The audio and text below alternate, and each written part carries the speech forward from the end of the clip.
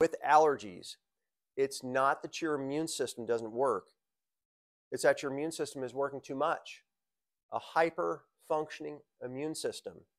When you have somebody that has chronic infections, chronic sinus infections, chronic allergies, almost always when we find people that have some kind of a sinus or chronic congestion problem that's going on, almost always we're going to find that they have some kind of chronic allergy issue.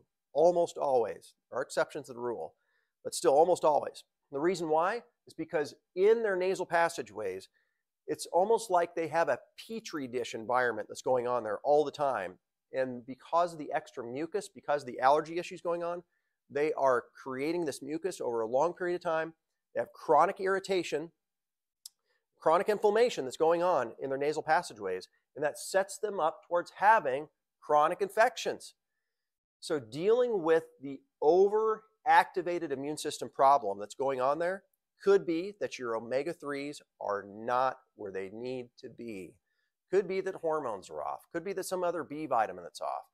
Could be that it could be mold in the environment.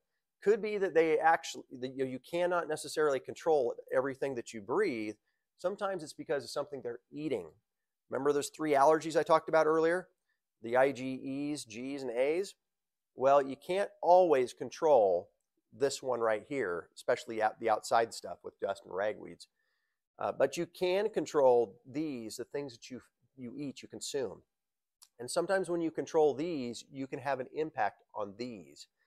So lots of things that you can do at home, and also things that we can test here and look at to see why is there an overactivated immune system.